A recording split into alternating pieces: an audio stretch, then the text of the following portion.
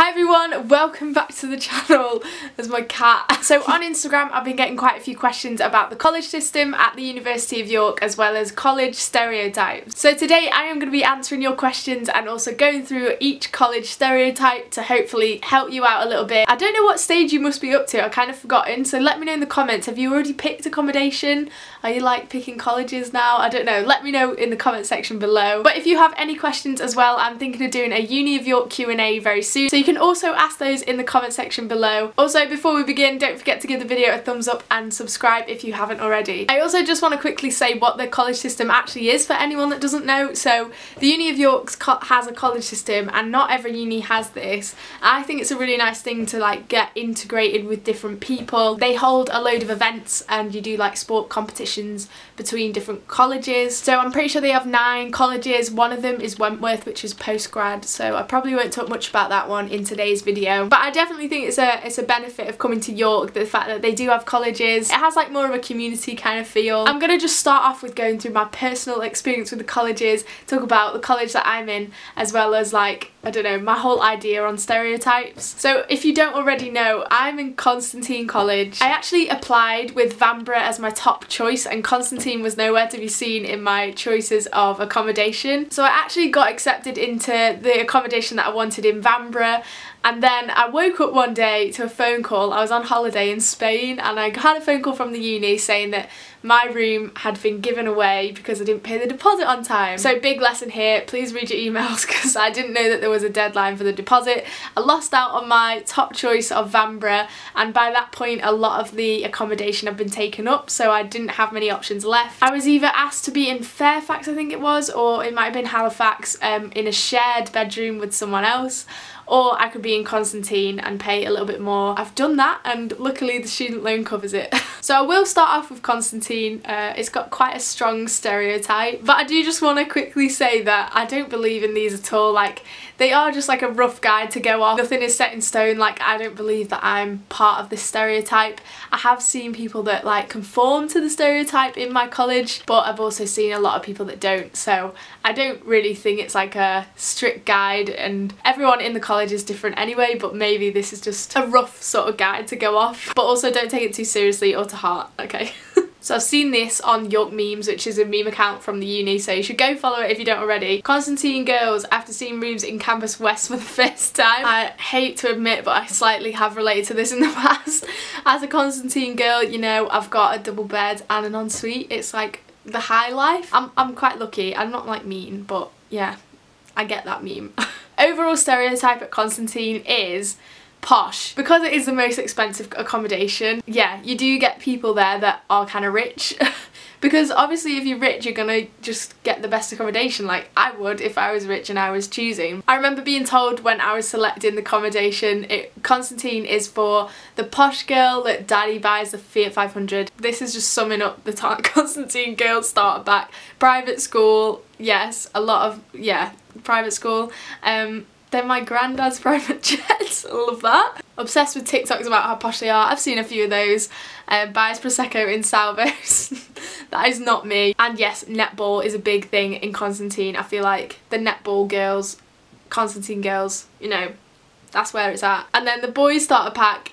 Okay, yeah, kind of agree to this with the AirPods and the rugby. The rugby is like the posh sport. Our second home in Italy, yeah, I can relate to that in my flat. I'm just jealous though, like, I'm not being mean, I just wish it was me having a second home in Italy. Law, business, sciences, typical degrees, you know, that is the stereotype. Okay, I'm just gonna go through them randomly. Next up, I'm gonna do with Halifax, because to be honest, I don't even know a lot about Halifax. I feel like it's just not that known.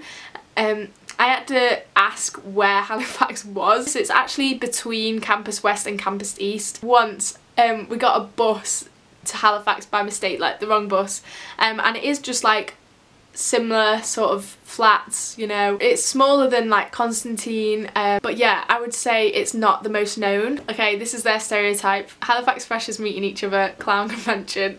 Here we go. Oh wow, okay. So what I'm getting from this is like, I don't know, I can see those scouse brows. I don't know, sort of like chav, is that what they're trying to represent? I feel like I'm just being mean in this video. But again, remember that it's just a stereotype, and I assure you, like, when you get there, if you are not this stereotype, there will be other people that aren't this stereotype 100%. From what I'm gathering from reading something here, Halifax is for people that have got in through clearing maybe, but also other people can pick it. It is sort of like the cheaper option of accommodation, which is always a positive. So they don't have a college bar here, and it's known as a quiet accommodation. We're gonna go with Alcuin College now. Alcuin College is like near the library, so I remember being told that it was the quiet college, and like people say it's boring. One of my friends has said that she thinks that doctors live there, so people maybe doing medicine are in Alcuin College. But then on the other side of that, my friend Emma, who's at Alcuin, she loves a good night out, like definitely isn't quiet, she's a Geordie, what, you know,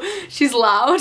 So that is sort of Alcuin summed up sort of. So from what I know about James College, it's just sort of like a nicer college. I'm pretty sure they have more modern rooms, and they've got like a bar which is called the Lounge, which is attached to them, sort of like the food area of James College. We have a starter pack here for James College boys who are A-star, type A personality, a ladies man on the outside but still a mama's boy on the inside. Fair enough. I don't know much about James College, to be honest. Oh no, I do feel like I remember these being like sort of the laddie kind of people. I chose James because it's closest to the gym. I am pretty sure there's also a block in James which is like called the prison block because it kind of looks like a prison. So, you know, you've got your nice side and a bit of a dodgy side. Okay, let's get into Derwent. I feel like there's quite a lot to say about Derwent. I think from the outside, its college sort of isn't as like nicely kept as other colleges. It's a bit grotty, and you know, there's a bit of a rumour about asbestos, but it's also known to be like the massive party college that are kind of like partying all the time, up all night sort of thing. But then again, I also know people there that are just doing the normal college life in Derwent. So again, it is just a stereotype, but it is known to be sort of like the more outgoing party-ish college. It also says here that they have a high presence on the sports field, which I wasn't aware of. But yeah, here's a picture of Derwent just for reference, and a starter pack of Derwent College. So they have the courtyard, which is a really nice place to go and eat, so that is a big plus of the college. The craziest parties and lots of geese. And I don't know what that is in the corner. Should I know? Is that asbestos? Probably. I don't know. Or a duck that's died. Right, so the next one I'm going to do is Langwith. This is a college that is also on East Campus with Constantine and Goodrich. I know a few girls in Langwith, and they're really nice.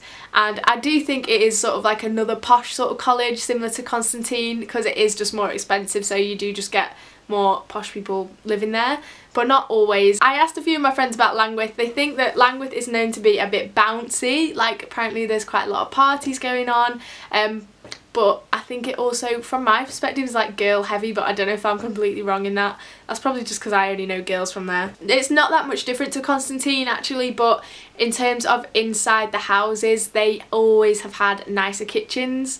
They have like a massive sofa and TV and just more space in the kitchen than we do. And in Langwith they have like little houses block things, so it's not all like a massive block of flats. I think that's dead cute. And I have just been told that they all get sofas that are quite big and nice in the kitchen, whether that's ensuite or shared bathroom. So I think Langwith is quite a nice choice of college. Next up I'm going to do Goodrich, which is the final college on Campus East. I think Goodrich is a bit forgotten about. Again, not something I know loads of stereotypes about. Maybe seen as a little bit boring and sort of just like the forgotten college. A few of you asked me questions about Goodrich because you said that it just doesn't even exist. Yeah, the main thing is that they don't exist. And also apparently there's a thing about them screaming. Apparently Goodrich is haunted. I think it is a little bit of a ghost town as you walk through Goodrich, but to be fair, that's probably the same as all of Campus East. The final college that I'll go through and then I will answer your questions is Vanbrugh. This is the college that I wanted to be in. I think it's known as being more sporty and party. I like a nice little balance. The kitchens in Vanbrugh I just remember to be so spacious. They don't have sofas. I'm pretty sure they don't have TV, and that might only be like the premium accommodation that does that. I just remember them to be really spacious and really good for parties. I think it's a bit more like of a cool college. Used to be a bit of a nerd in school, so I think it is like a balance between working but also social life, and they do have quite a good social life. Okay, now it's time to answer a few of your questions. Someone says here Constantine are snobby. I don't think you should judge someone like before you know them, like get to know everyone. I'm sure you will find people that you really like from Constantine. They're not all crazy posh, but even if they are posh, they can still be nice and not snobby. So that is my answer to that assumption. Does Goodrick exist here? Yeah, there you go. It does exist, but it's not that known. What is the best college to be in? I mean, I'd have to be biased and say the one I'm in, otherwise that'd be really sad. Constantine is always on nights out. I feel like they do go out quite a lot, but I also know that like not every night, so they're not always on nights out, just sort of when they want to really. I feel like that's the same with every college though. Final question that I got, are you still part of the college system even in second year? Yes, you are. You stay in the college system throughout your whole time at York, which I think is really nice, the fact that you're always sort of within a college. So that is everything for today's video. Thanks so much for watching. Give it a thumbs up if you enjoyed. Let me know in the comments if there's anything else you want to know about the Uni of York, and I will see you soon with another video. Bye!